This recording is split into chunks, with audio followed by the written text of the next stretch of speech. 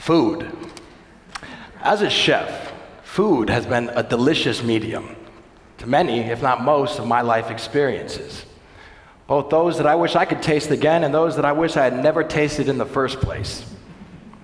Now, these experiences and memories have not only shaped my personality and my cooking style, but have also led to a greater understanding of how food and how my particular approach to feeding a society in an alien environment has allowed me to integrate on my own terms and cultivate what I see as a very unique relationship with my adopted home away from home, Latvia.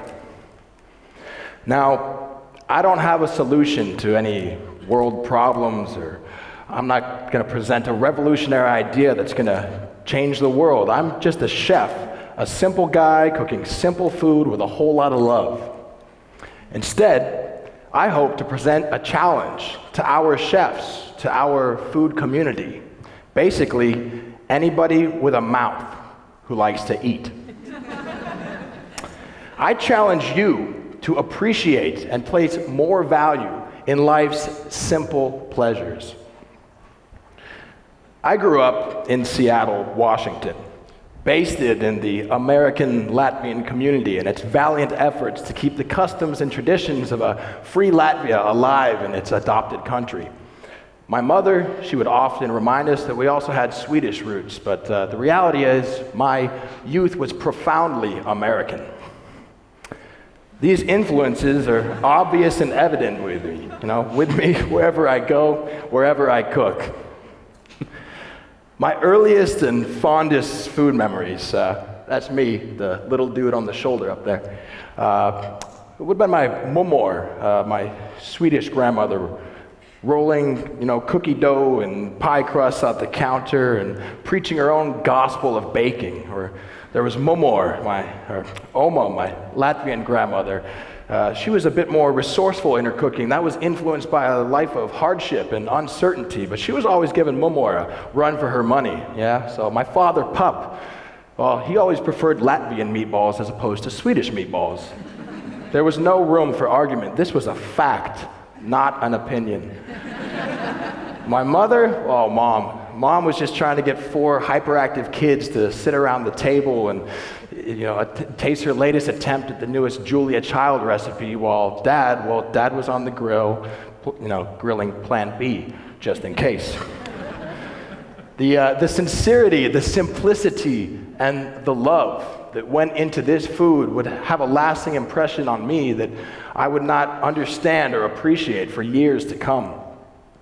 I myself began cooking at the age of 15.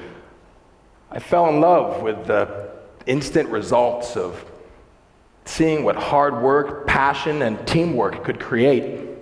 I went on to complete the Cordon Bleu Culinary School in San Francisco. At the age of 19, I worked my way through Michelin-starred restaurants, local mom-and-pop Italian joints, and small sidewalk cafes that catered to the ladies who lunch. Very early on in my career, I realized that food was much, much more than just fuel. Food had power. Food had an amazing ability to bring people from all walks of life together. Food was a timeless human ritual that had evolved over the years to become the culture that it's recognized as today. But more important for me, food opened doors. Whether it was shucking oysters for Pearl Jam's frontman, Eddie Vedder, or taking a staff retreat to Whidbey Island, where I learned how to grill frog legs and make a Jamaican jerk sauce, and have my first glass of white wine at the age of 16 while watching a sunset over the Olympic Mountains of the Puget Sound, my mind was blown. The world was my oyster, or perhaps more accurately, the oyster had become my world. Mollusks aside, I made an important personal discovery. Food could take me anywhere I wanted it to. I thrived in the restaurant environment, but eventually youthful restlessness and a desire to see the world got the best of me. I packed my knives, bought a ticket, got on my bike, went to France, and cycled my way through France, Italy, Spain. I got hit by a bus in Barcelona, and then I bummed it from North Africa to Poland. Eventually, I found myself here in Riga, Latvia, looking for a kitchen team to join. Now, this was all 10 years ago. And I remember I immediately found myself struggling to be attracted to, or let alone be offered, anything resembling the local flavor that I had hoped to discover. I recall being recommended a great place in the center of town by my friends. They said, it's cheap, it's easy, it's good. I found the place, it was empty, whatever. I sat down anyway. They seemed to specialize in American breakfast and sandwiches. I ordered a cheeseburger, as I'm an American, that's what we do. And after a 40-minute wait, countless inquiries as to the state of this burger, I was presented with a plate with a bun, sliced on the diagonal, trendy, cheese, melted, tomato, wilted lettuce, excessive mayonnaise. Bun, cheese, no burger. Ma'am, my cheeseburger is missing the burger. A blank face responded, no, sir, that is a cheeseburger. Trust me. Not really knowing how to deal with this situation, I left my slow-cooked grilled cheese sandwich on the counter and walked out. I've never been back since. It became evident to me that perhaps the restaurant culture, that melting pot, an endless variety of cuisines to immerse myself in that had inspired both me and thousands of other young chefs in the United States, did not exist here, at least not on the same grand scale. It seemed that the food and the environments were either so traditional that it was to the point of being cheesy and painful, or on the other side, so pretentious, overpriced, and out of reach for the average Joe like me that I just wrote it off completely. I seemed to be witnessing the dawn of a truly disturbing food revolution, and it sucked. Sushi / Italian / kebab / grill / strip club / restaurant, hundreds of items coming out of one kitchen. What the hell was going on here? How could any of this be fresh? How could one chef be possible of such a broad range of flavor profiles? It only took one bite to find out they weren't. It did not take long for me to become a chef's worst nightmare. An unadventurous eater, picky, distrustful of any food that I had not made myself. I became that customer, the one I hated to serve, the one the wait staff would complain about with all those food and menu alterations and picky suggestions and often brutal comments about the food. It just happened. Well, the road to hell is paved with good intentions. I instead found work managing a hostel for backpackers and British stag parties, which led to 5 years of some of life's most memorable and most blurry moments. After a few years, my mom, well, she forgot what I looked like, so she asked me to come back to Boston. So I repacked those dusty knives and headed back to the States. Not knowing anything but kitchen work back home in the States, I returned to cooking. I was instantly inspired and in awe of the dining public's acceptance of a less stuffy, amazingly casual, no frills, and product-driven dining experience. It seemed so real, so honest, and so rooted in what really mattered, the food and the drink. This was only amplified by all those people behind it who devoted their life to the service and to the customer, and they were greatly appreciated by the community at large and respected for what they did. There was a level of trust in the skill of the chefs and the servers that allowed people to be opened up to so many new experiences through that medium of food. I thought to myself, how had I forsaken this all so easily? Of course, I did miss my friends and experiences and the exotic lifestyle abroad. And soon enough, Chef Martin Sirmais called and invited me to come back and open a restaurant in a trendy neighborhood in Riga. What a great, exciting opportunity for a young chef, I thought. I relished at the chance, a new challenge to actually do something to perhaps influence what I saw as a lack of diversity, authenticity, and integrity in the emerging local dining scene. I remember it was years earlier when I was in culinary school in San Francisco. There was a chef. He told us great chefs do not just feed people. Great chefs create memories. They influence the moment. There was another chef who would often tell us, almost on a daily basis, that God gave you hands to burn them, but that has nothing to do with this story. Food is a common denominator between people from every walk of life. Food is central in so many of life's greatest, most notable occasions. Whether it's weddings or funerals, graduations or christenings, makeups or breakups, an adulterous affair or a wholesome family gathering. I took it upon myself to make my return to cooking in Latvia with an open mind and, more importantly, an open mouth.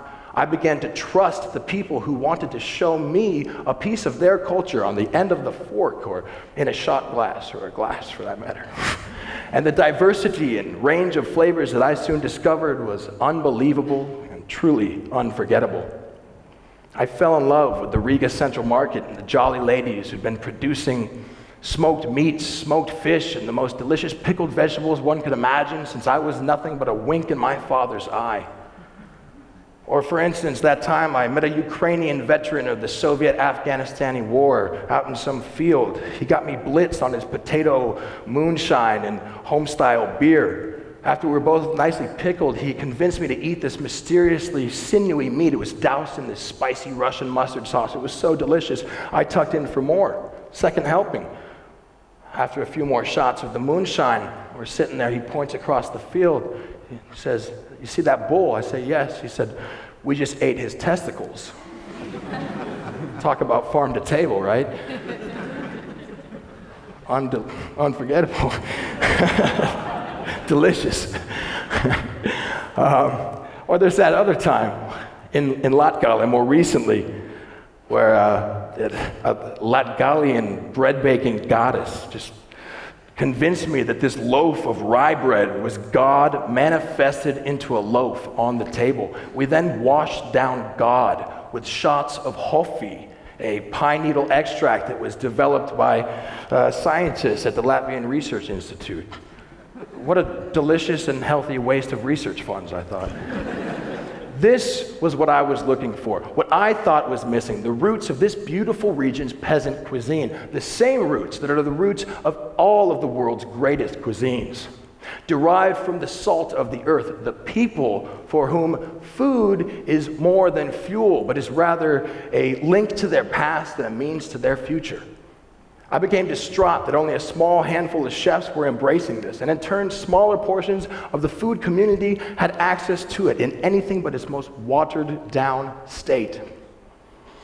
I found it odd that popular food culture had so quickly abandoned these flavors and techniques for what often seemed to be nothing more than a show of status and pomp or convenience.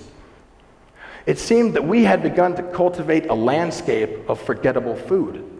There is so much wrong with food in the world right now, but there is so much right about what food is and has been here for generations. Latvia is farm to table, head to toe, organic, seasonal, and always has been. Latvia already is the future of the world food movement. Let's not take that for granted. Let's not screw that up. Laying a foundation based on simple, done well is something to be proud of, something that is harder and harder to find with each passing day. It is something that is uniquely ours and does not need a half-assed aeroremons. As a chef, I find my average customer's comfort zones extremely boring and unadventurous, but I get it. You guys don't trust me yet. A chef must earn his customers' trust. I can't vouch that I'm 100% local or organic, but I can do what I can to put what is available at that time on the table. But more importantly, I take the time to instill in young chefs the importance to nourish, educate, and challenge the dining community by leveraging the familiar to open people up to new experiences and broaden their comfort zones. It often seems to me that young chefs out there fear being different, that there's something wrong with it. Well, good food takes good time. I get that. But do we really want to live in an environment where the Caesar salad, tartars, and creme brulees dominate menus? Why are we still serving food that has nothing to do with us and is not even understood by the very people who are producing it? There's nothing wrong with curiosity, but please, let's not butcher that cat. Can we please ditch the 20-page leather-bound menus of the same ingredients scrambled into 25 different items?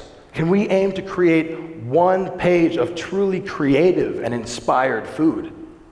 Latvia has produced chefs who are focusing on showcasing the world's food on television shows, chefs who are influencing the youth's healthy eating habits, and even chefs that have paved the way for our very own contemporary Latvian cuisine. Sepanost, hats off. But let's not let those efforts be in vain by limiting how we interpret and demand what a dining experience should and could be. Otherwise, we will continue to get nothing more than normali. And I know we're all a bit tired of that. Less is more. Let's strip food down to its essence and ask, how authentic and inspired is the food that our chefs are putting on our plates?